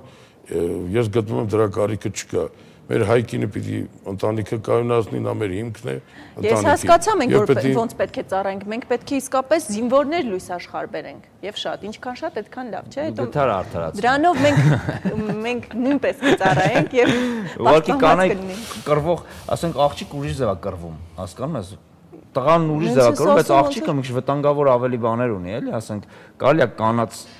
ճանգռող ջոկատ միած ստեղծել, հենց այն վտանգավոր կանանց, այսպես հարցակվեն ճանգռեն բոլորը։ Կանանց ջոկատ։ Պարոն Մերքոնյան, դպրոցներում ռազմագիտության դասընթացները ինչ մակարդակի վրա են հիմա անցկացվում, չէ՞ կարծում, որ հենց այդ դասընթացները կարող է հենց սկիզբ եւ սերմ լինել երիտասարդի մեջ, դեպի սերը դեպի բանակ եւ դեպի ուզենալ ծառայել, այսինքն բան ստեղծի աշակերտի մեջ, որ ուզենա ինքը լինի զինվոր։ Ձգտում, հա, նու հասկանալի է, ուրեմն արդեն բավականին բարձր մակարդակի վրա է դպրոցներում նախնական զինվորական այդ պատրաստության դասընթացները կազմակերպվում, տարիներ առաջ ավելի բարդ էր, չկար ուսումնական բազա, ավելի քիչ էր, ոչ թե չկար, ավելի քիչ էր ու այսօր արդեն կա Պաշտպանության նախարարի հրամանի համաձայն զորամասերին ամրացված են որոշակի դպրոցներ, որոնց զորամասերից կատարում այցելություններ եւ աջակցություններ իհարկե թե նյութատեխնիկական միջոցների, թե ուսումնական բազայի գրականության հետ կապված, թե հանդիպումներ ուղղակի մարտական գործողություններ անցած զինծառայողներ են ուղարկում դպրոցներ, հանդիպումներ կազմակերպում աշակերտների հետ, պատմում անցած մարտական ուղուց, որը ինձ թվում է ոգեշնչող է, որը ինձ թվում է կբարձրացնի, ավելի կբարձրացնի դպրոցում այդ նախնական զինվորական պատրաստության դասընթացի որակը ըստ իս։ Ինձ թվում է մենք շատ կարճ ժամանակահատված է, որ անկախություն ենք ձեռք բերել եւ մի քիչ էլ շտապողական ենք երևակայի թե շտապում ենք ամեն ինչ ունենանք ու շատ արագ ու շատ բարձր որակի։ Չէ, միանգամից ոչ մի բան չի լինում, ինձ թվում է մանավանդ այսպեսի բարդ համակարգի համար։ Այո, իհարկե, եւ զինված ուժերը եւ առհասարակ զինված ուժեր հասարակայնություն կապը բավականին բաներ կա, աշխատանքներ կա տանելու, ինձ թվում է դա ժամանակի հարց է եւ կկարգավորվի։ Շատ լավ, իսկ բանակը փակ համակարգ է ինքը իրանով, չէ կարծում, որ եթե ԶԼՄ-ների ՀԿ-ների համար ավելի բաց եւ թափանցիկ լիներ, կարող է բարեփոխումները շատ ավելի արագ լիներ։ Թե վտանգ կա, որ ինֆորմացիայի արտահոս կարող է լինել։ Ես ես հասկացա, բանակի կղզիացումը ճիշտ չէ, բայց տեղեկատվության արտահոսքը պետք է լինի չափավորված։ Պետք է բացառել անհիմն իրավական հիմքեր չունեցող տեղեկությունները, որոնք ինքներդ լավ գիտեն, սփռված են ամբողջ ԶԼՄ-ներով, ինտերնետ կայքերով եւ սայթերով։ Դա պետք է բացառեն, քանի որ ոչ հիմնավորված եւ չպարզաբանված տեղեկատվությունը թյուր կարծիք է ստեղծում հայոց բանակի մասին։ Եվ ես կուզեի նշել, որ դա նաեւ իր բացասական ազդեցությունն է ունենում երիտասարդների մոտ խուսափելու հայոց բանակում ծառայելու։ Դա միանշանակ։ Հասարակության հետ պետք է կապերը ամրացվեն, պարզ լինեն, սակայն տեղեկատվության արտահոսքը շատ սխալ է, եթե նա պարզաբանված եւ հիմնավոր չէ։ Շատ լավ։ Լավ, մեր հարևանների կողմից պարբերաբար սպառնալիքներ են հնչում եւ մենք կարծես արհամարում ենք դրանք։ Դրանք ինչ են տալիս մեզ եւ ինչ է տալիս նրանց։ Ասեմ, որ դուք ինքներդ լավ գիտեք, որ բամբասում են թույլերը, որոնք բամբասել կամ խոսել սիրում են միայն թույլերը, իսկ ուժեղները չեն խոսում։ Մենք հզոր հաղթանակած բանակ ենք եւ գիտենք, որ առհամարանքը հզոր զենք է։ Առհամարելով հանդերձ կուզեի նշել, որ մենք չենք հանգստանում, Նրանք միշտ մեզ ուղղակի հիշեցնում են, որ իրենք թշնամի են, իրենք անհաշտ թշնամի են։ Եվ մենք պատրաստ ենք միշտ մենք պահպանում ենք զորքերի մարտունակությունը, պատրաստ ենք եւ դրա իրենց բամբասանք օգնում է միշտ արթուն լինելու։ Օգուտ են քաղում ենք իրականում իրենց բամբասանքից։ Լավ, բայց եթե Աստված չանի ու պատերազմը սկսվի, իրոք մենք կկարողանանք եւս մեկ անգամ հաղթել, պատրաստ ենք։ Միանշանակ։ Ահ, ես ինչ շատ ապահով զգացի, Արեգ ջան։ Ինչ լավ է, շնորհակալ ենք։ Վերջի հարցը խնդրում եմ, որպեսզի ավելի պարզ դառնա, թե ինչ հատկությունն է, որ մենք ամենաշատ ունենք, մեր զինվորը ամենաշատ ունի։ Կարող եք ասել, ինչն է ամենակարևորը կռվի դաշտում։ Կռվի դաշտում ամենակարևորը եկեք նշեմ, նախ պետք է զինծառայողը ունենա բարձր մարտական վարպետություն, տիրապետիր ֆունկցիոնալ պարտականություններին, ամրացկացված զենքին սպառազինությանը։ Սակայն այդ բոլորը գերազանց տիրապետելով ունենալով հանդերձ, եթե զինվորը չունի մարտական ոգի, ուրեմն նա դատապարտված է պարտության։ Ես համոզված եմ, որ մեր զինծառայողները ունեն մարտական ոգի, քանի որ նրանք հաղթանակած բանակի հետնորդներ են եւ բոլորս այսօր զինվորական լինելով հանդերձ մասնավորապես կուզեի նշեի իմ համար իմ զոհված հրամանատարի կիսատ թողած գործն եմ շարունակում։ Շնորհակալություն ձեզ։ Բրավո, մի քիչ առաջ մեր մարտական ոգին բարձրացեցին մեր նվագախմբի տղաները մի ուրիշ տիպի այդ ամեն ինչը արեցին։ Եվ հիմա այդ ամենը շարունակվեց նրանով, որ դուք եք մեր հյուրը, եւս մեկ անգամ ձեզ շնորհավորում ենք, մաղթում ամենայն բարիք, մարտական ոգին թող ձեր կողմից փոխանցվի նաեւ մեր երիտասարդ զինվորներին եւ ապագա զինվորներին, իսկ մենք շարունակենք մի լավ երաժշտությամբ, որից հետո կվերադառնանք։ Այո, շնորհակալություն։ Շնորհակալություն։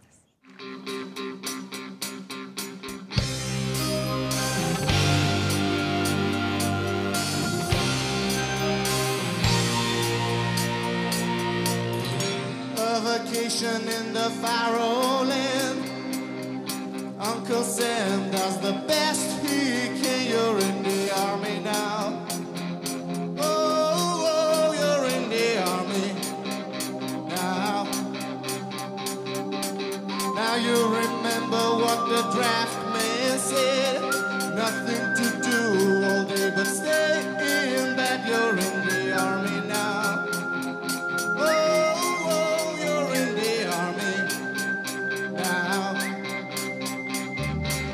You'll be the hero of the neighborhood. Nobody knows that you left for good. You're in the army now. Oh, you're in the army now.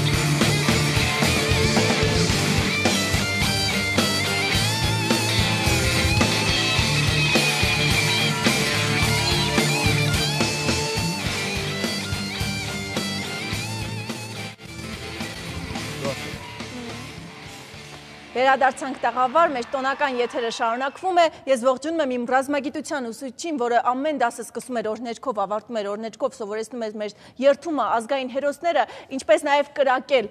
այնպես որ ես Անահիտ Ալեքսանդրի Կիրակոսյանս ծառայության անցնելով Հայաստանի Հանրապետության զինված ուժերում հանդիսավոր կերպով երթվում եմ անձնվիրաբար ծառայել հայրենիքիս Հայաստանի Հանրապետությանը եւ չխնայել կյանքս հանուն նրա գովազդ մեր եթերում Գարիկ ջան, գնացինք։ Բայց ես էլ եմ ուզում ողջունել իմ ռազմագիտության դասատուին, ով մեզնից տիրի փող հավաքեց, մենք հավաքեցինք առանք տիրը, բայց այդպես էլ չկրակեցինք գովազդ մեր եթերում։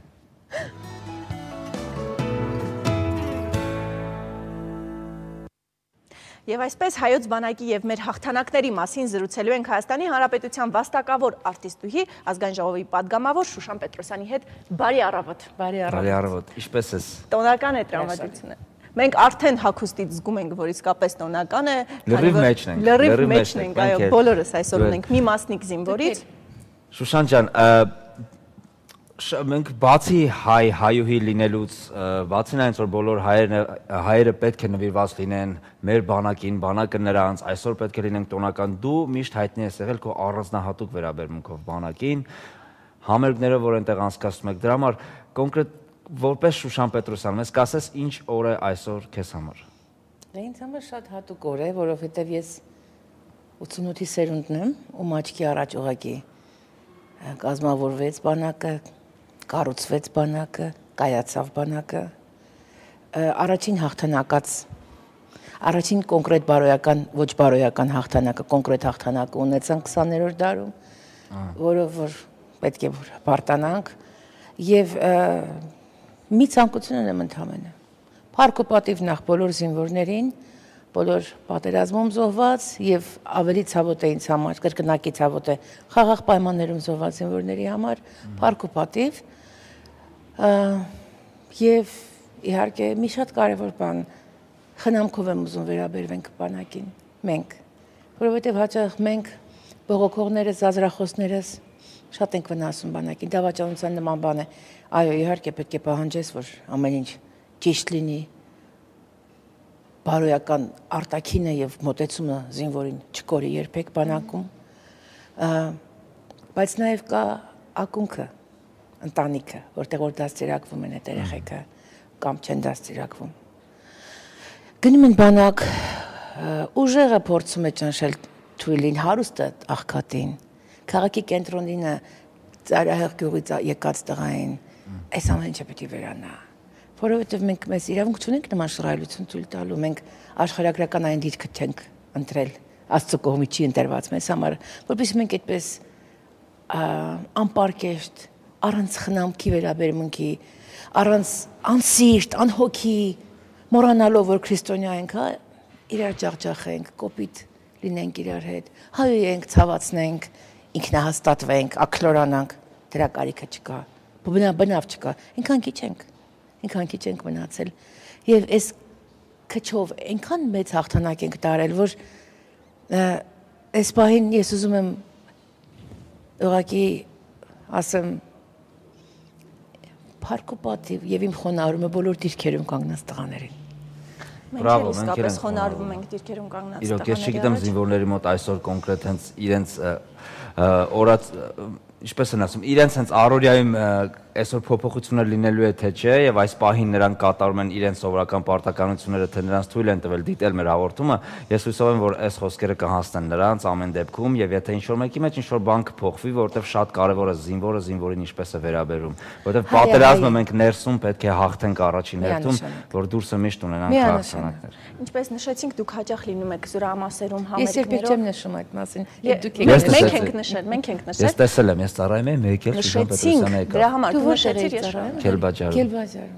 Դու ավետը բասեղան, Հասմիկը Կարապետյան, եկաք զվարճ ասեցիք, ուրախացեցիք, երգեցիք, անուշ բաներ խոսացիք ու թողեցիք գնացիք։ Բայց քոսիտ մենք մնացինք քոսիտում։ Այո, ես մինչև հիմա հիշում եմ։ Ես ստանում կներեք ձեր հարցը կիսատ մնաց։ Այնպեսի նամակներ եմ ստանում, այսինքն ես այնպեսի նամակներ եմ ստանում ցնցող, որ ուղղակի դա ինձ այնքան ուժ է տալիս, այնքան էներգիա է տալիս եւ հավատ, որ իսկապես որ մի արտազանված խոսքը իսկապես ոգեղեն ինչ որ սնունդ է տվել այդ պահին տնից հեռու գտնվող զինվորին դժվար է 18 տարեկան, 17 տարեկան երիտասարդը մամայի կողքին, պապայի ուսին զգալով պապայի շնչառությունը թողնում է գնում է բանակ, գնում է հազարավոր, այսինքն բանակը դա երկիր է հենց երկրի մեջ, պետություն է պետության մեջ, որտեղ բազմագույն, բազմախոհ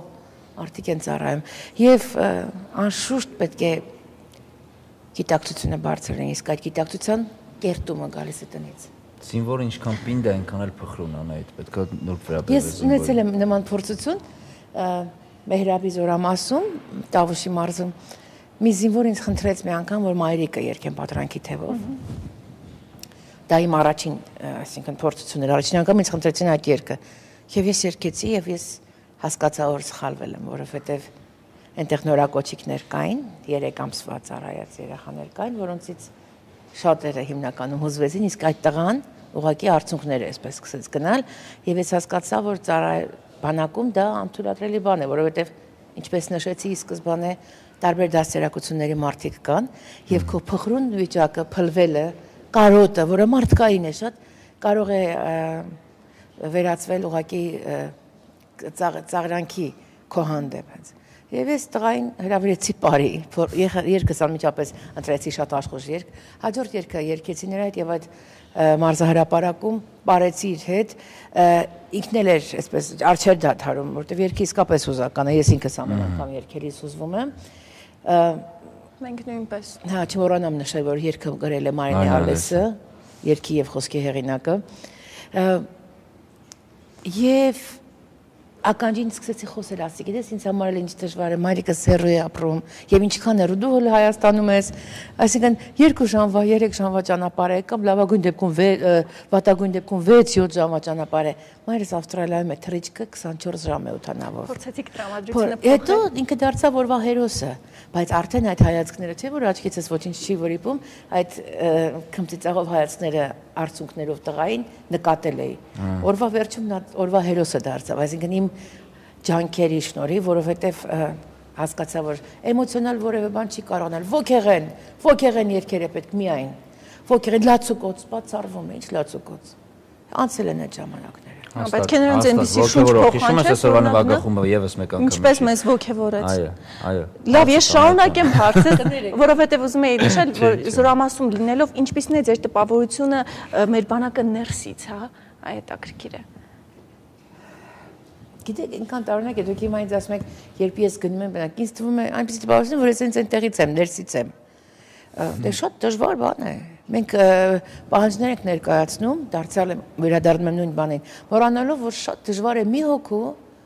շատ ավելի հեշտ է կոնկրետ մարզի դաշտում, որտեղ դու ունես քո խնդիրը եւ այնտեղ կա հրամանատար եւ կա զինվոր, որ պարտավոր է կատարելու քո հրամանը։ Բանակում մի քիչ ուրիշ է, ամեն դեպքում խաղաղ պայմաններում,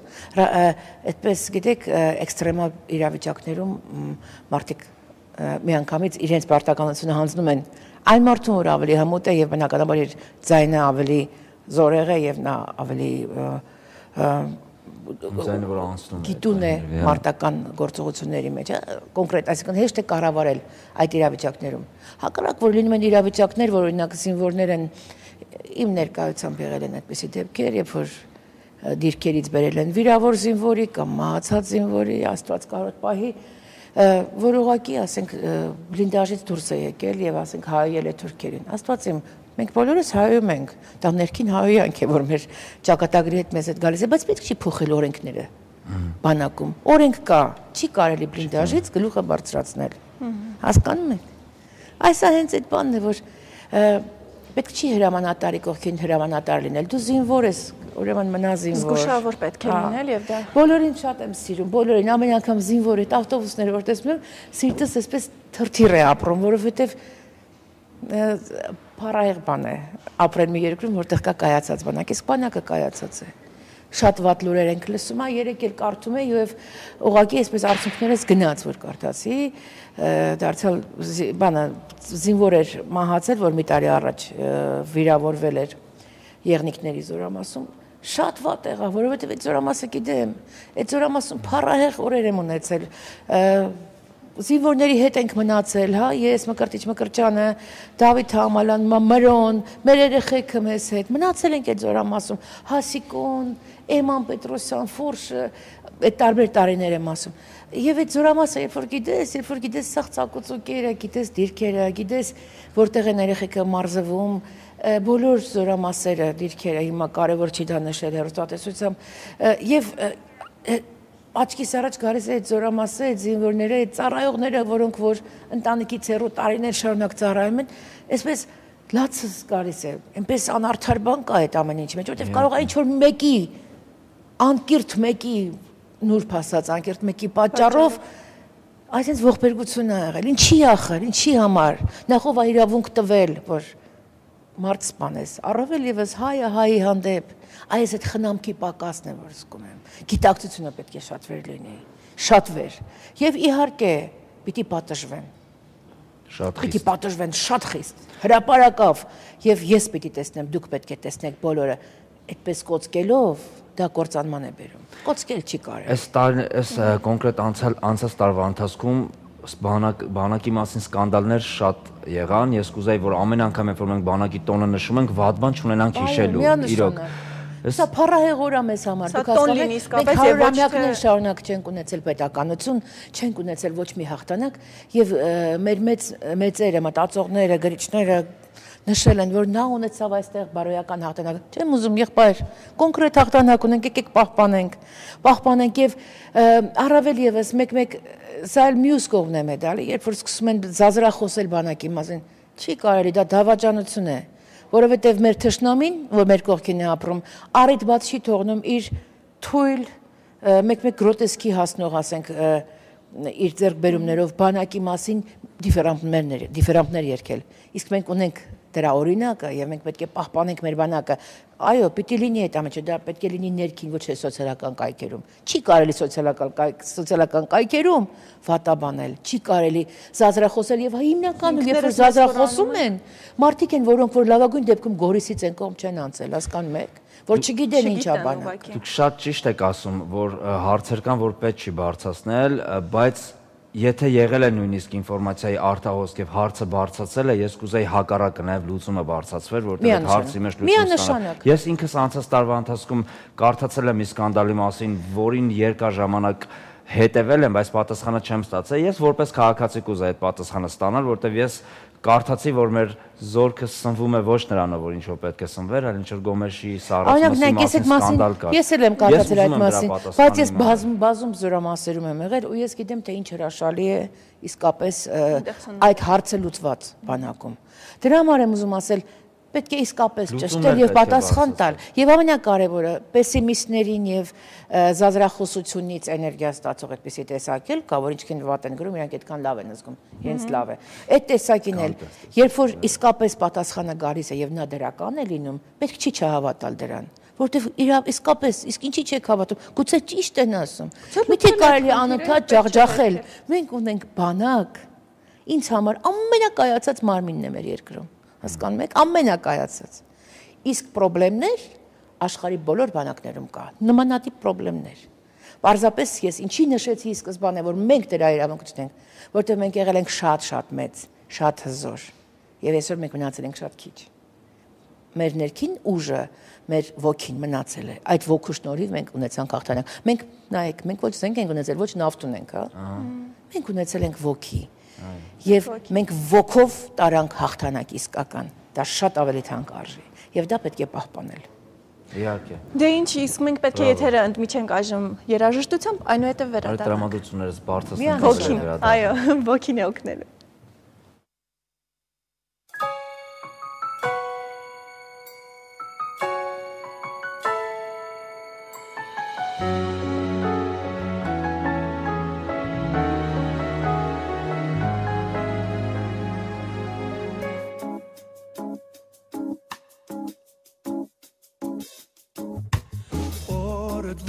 Բացվում է, երբ ամպերի շղարշն անցնում է Եվ քո պատկերը թևածում է կապույցովի ափի Քո հպարտ անունը, իմ պապերի օջախն ու տունը Եվ երկնքիդ խաղաղ անունը,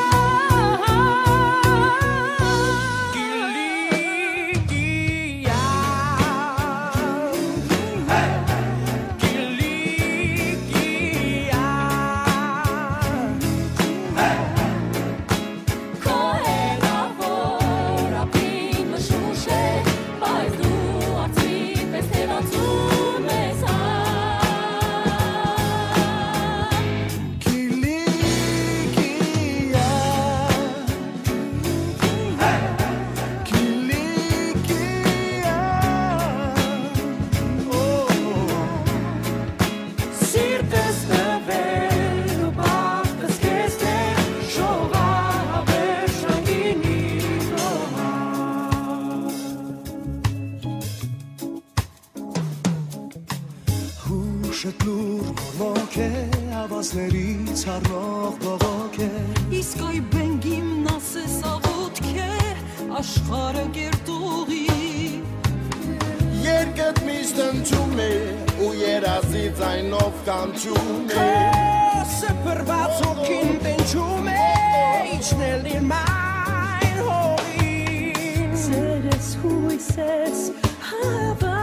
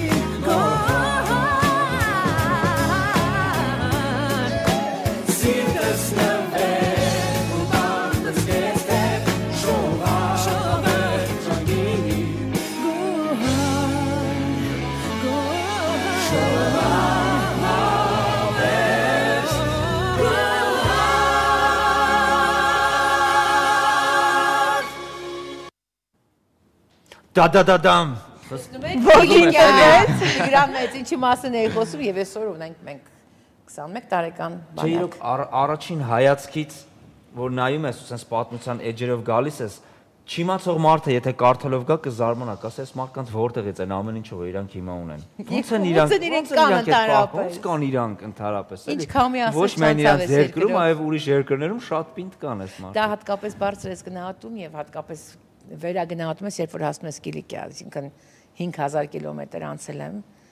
հասել եմ Կիլիկիա, վերադարձել եմ և այդ այնքան էլ ուրախ եմ պատմում։ Եվ այդ ամենը տեսնելով իհարկե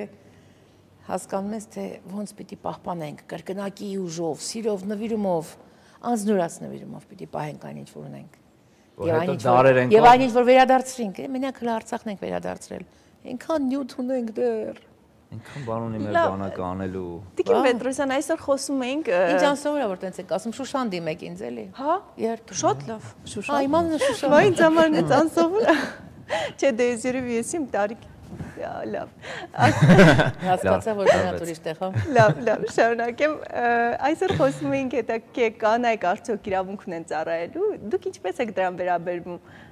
որ գա մի օր մենք ծառայենք, թե չէ, թե մենք այլ կերպ ծառայենք մեր ազգի համար։ Պարտադիր օրինակ։ Պարտադիր է, չգիտեմ, որտեվ հայ կնոջ առաքելությունը մի քիչ ուրիշ է։ Ահա։ Տանծուխը պահողն է։ Երեխաներին դաստիարակողն է, ամուսնու կողքին, ինչու՞ չէ, բայեր են լինում, որ մեջքին է լինում նաև։ Եթե ուզում են, պիտի ծառայեն, այսա տարբերակ է, եթե կան, իսկ ես գիտեմ այդպիսի կանանց։ Երեք առաջին դիրքերում, առաջին դիրքում ծառայող 1340 կին կա այսօր հայոց բանակում։ Առաջին դիսկերում։ Ոչ թե այն զորամասերում, որ այսօր մրսում է այս երեխաները։ Ոչ, ուղղակի ձեր ասածներն են։ Հա, կան այդպիսի կանայք, որոնք որ այդպես կան կանայք, որ ընտանիք չունեն, այսինքն իրենց պարտքը կատարում են հայ զինվորի առջև ծառայելով նրան, հա, մամայություն անելով նրան, կան կանայք, որոնք որ ուղղակի գնում են աշխատելու եւ ընտանիքը թողած գնում են այնտեղ տուն են պահում ընտանիքի նման, պահում են այդ զինվորներին, վերաբերվում են խնամքով, ամեն մեկը ունի իր սիրած զինվորը, ասենք, ես գիտեմ կանայք կային աշխատող, որ մի 7-8 հոգու ուղղակի իրանց ոնց որ իրանց տղա իր զավակները լինեին, այդպիսի զորամասեր կար։ Քելբաջարում կա շատ հուզական բան, այնտեղ կանայք որ աշխատում են, ձմռան շրջանը, այս շրջանը շատ դժվար անցել է ճանապարհը։ Երկու կողմից էլ, եւ դեպի Արցախ գնացող, եւ դեպի Գեղարքունիք եկող։ եւ կանայք ամիսներով այդտեղ մնում են եւ երբեք չեմ լսել որևէ մեկի կողմից տրտունջ, բողոք, հասկանում եք, փառահեղ բան է, այդ կանայք ծառայում են, որովհետեւ կոնկրետ այդ մասը որ ասացի, դա շատ կարևոր զորամաս է մեզ համար, դա շատ կարևոր դիրքեր են, դիրքեր, որոնք որ մենք երկու անգամ ենք գրավել եւ վերադարձրել։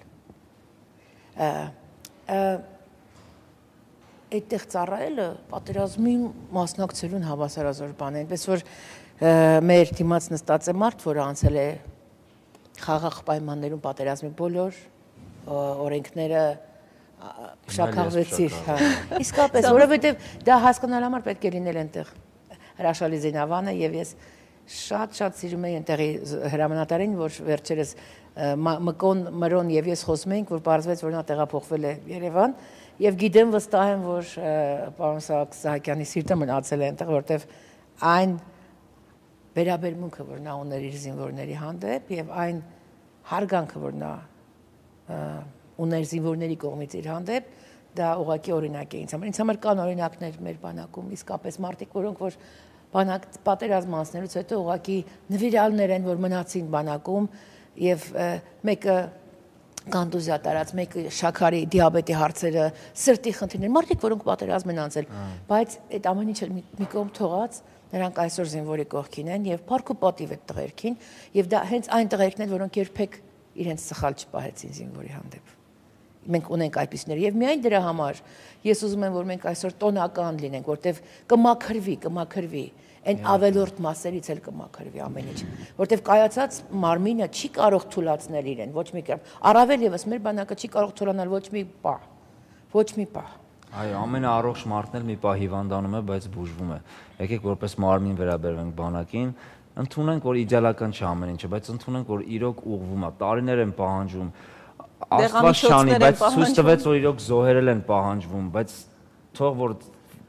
վերջանա այդ ամեն ինչը, վերջին զոհը թող որ խաղաղություն թող լինի մեր բանակում, մեր բանակի մեջ։ Մեր բանակի մեջ ինչքան եղավ խաղաղություն, այդքան մեր բանակը ուժեղ կլինի։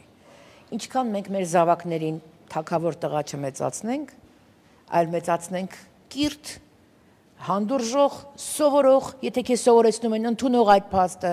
այդպիսի տեսակ սովորացնենք, որպեսզի վաղը այս պետության, այս հասարակության մարդը լինի, այս պետությանը պիտանի մեկը։ Եվ ի վերջո նաև զինվորներ են պետք, չեն կարող բոլորը հրամանատար լինել։ Մեզ զինվորներ են պետք։ Ես մի բան հասկացա, որ այդ խնդիրները ոչ թե ծնվում են բանակում, այլ արտահայտվում են բանակում, բայց ծնվում են ընտանիքում։ Այո, ծնվում են ընտանիքում, ապրես կարիք, իսկապես այդպես է։ Իսկապես այդպես է։ Ասենք էլեմենտար բան, ես տեսնում եմ նոր գնացած, նորակոչիկ զինվորի, ես տեսնում եմ մի տարի ծառայած զինվորի, ես տեսնում եմ արդեն, ասենք, զորացրվելուն մոտիկ, արդեն այդ 100 օրվա մեջ գտնվող զինվորին։ Ես տեսել եմ դա, որտեղ ես եղել եմ այդ դիրքերից վերադարձող տղաները, երբ որ գնում էին դիրքեր մյուս 15 օրը ծառայելու, մենք նրանց հետ բարձրացանք Օմարի գագաթ։ Եվ ես ուրեմն տեսնում եի, թե ինչ գործունյա եւ ինչ խնամքով նոր այդ ծառ դեմբելներ, այսպես ասած, այսինքն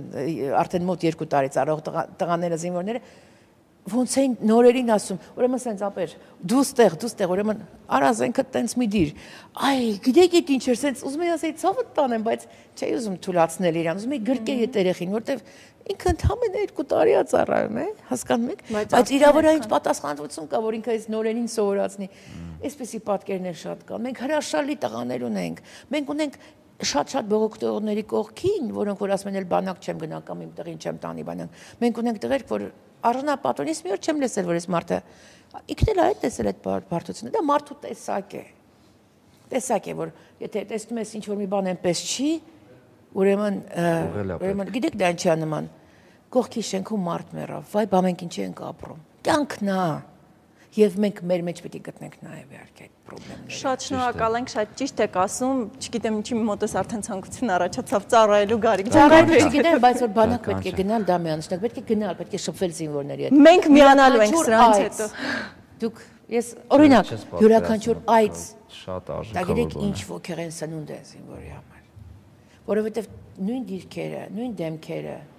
ասենք կարդացած երեխայի համար նույն խնդրեմը, որտեվ դիալոգի չի կարողանում գնա մյուսի հետ։ այդ պարտավոր ես, որտեղ երբ որ մի անգամ, երկու անգամ մտավորական գնաց, գրող գնաց հանդիպելու, գնացին, չգիտեմ, նկարիչներ, գնացին գիտնականներ,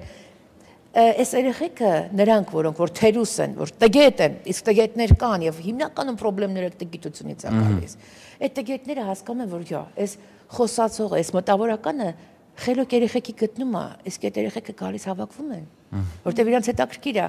ուրեմն ասում է, յա, ուրեմն ինքը ճիշտ է, ուրեմն արի փոխվեմ, նմանվեմ իրան, ամեն ինչ պիտի մտածվի, ամեն ինչ։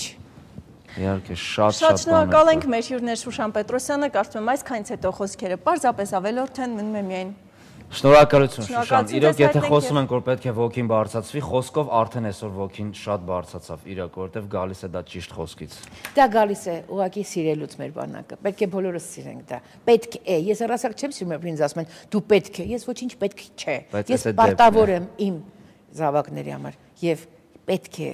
սիրել բանակը, սա այն դեպքն է, որ պետք է անել այդ բանակը։ Բրավո, Սիրենք բանակը, շնորհակալություն։ Շուշան Պետրոսյան, ընդմիջվենք գովազդով գնացինք։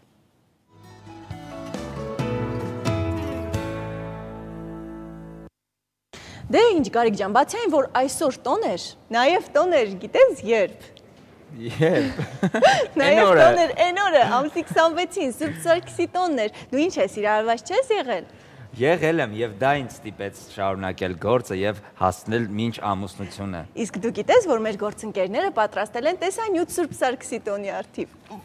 Իրոք։ Իրոք, մենք կարող ենք դիտել այն այս պահին։ Եվ բոլոր սիրարվածներին ենք կոչում դիտել եւ զինվորներին էլ։ Սերը լավ բան է, Սուրբ Սարգիս։ Դիտենք տեսանյութը։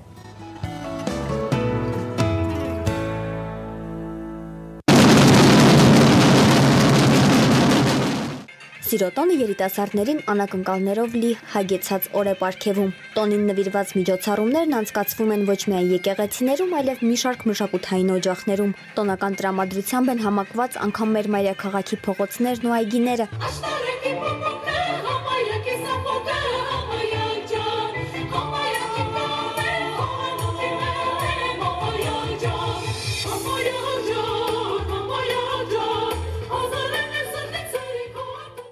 Սիրոտոնի կապակցությամբ Արարատյան հայրապետական թեմն ու Երևանի քաղաքապետարանը Պողոսյան այգիներում մեծ միջոցառում են կազմակերպել, որին ներկա են ոչ միայն երիտասարդներն ու սիրահար զույգերն, այլև մեծահասակներ։ Ի վերջո Սիրոտոնը բոլորինն է, այն համախմբում է մարդկանց մի երևույթի շուրջ, որն ապրում է բոլորի սրտում՝ սեր։ Սիրահարների տոնն է,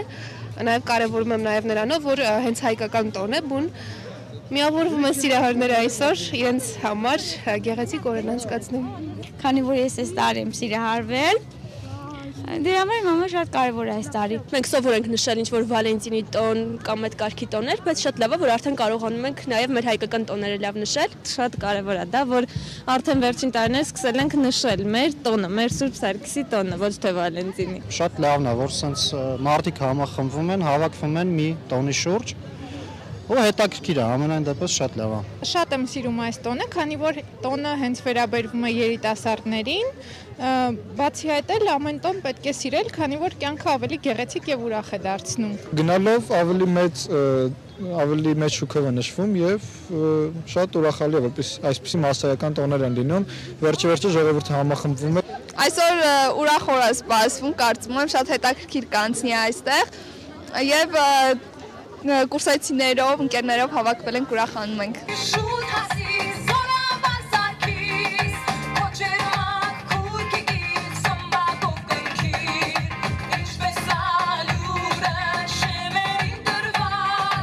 Երազ տեսել եմ, բայց չեմ հիշում ում եմ տեսել, որովհետև դեմքը չեմ տեսել ինչ-որ կոնկրետ։ Դեմքը չեմ էլ տեսել, տենց մենակ հետևից։ Արդեն գտել ենք իրար, իմաստը չեմ գտնում դրա մեջ, որ պետք է ուտենք։ Կերել եմ, բայց ոչինչ չեմ տեսել։ Երեկամել չեմ հիշում, չգիտեմ։ Ուղղակի չեմ դիմանում ծարավին ու անպայման ջուր եմ խմում, այդ պատճառով չեմ կերել։ Մի աղջնակի եմ տեսել, բայց չեմ բարձրաձայնի ունեմ տեսել։ Տեսել եմ։ Սաուտներից մեկին։ Մեր դասային եմ տեսել բոլորին։ Չենք տեսել։ Բայով, մի քիչ չաղ, գեր, գեղեցիկ տղա է։ Արոտ է փոշկա, ապարանքի սարը, քեզնից անուշկա, ապարանքի յարս, եկել ես կոչում անցալավ սարմավանի ծնել, չմրցած, ետաճաշ է, որ ինձ ես կողոքրել։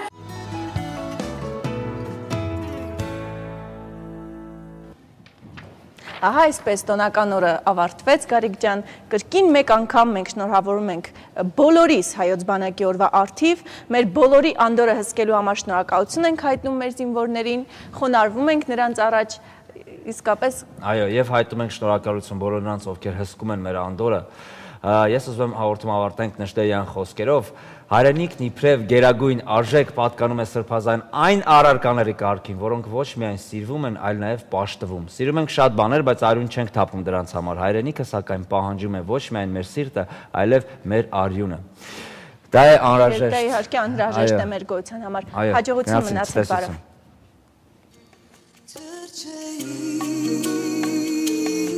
Let's go through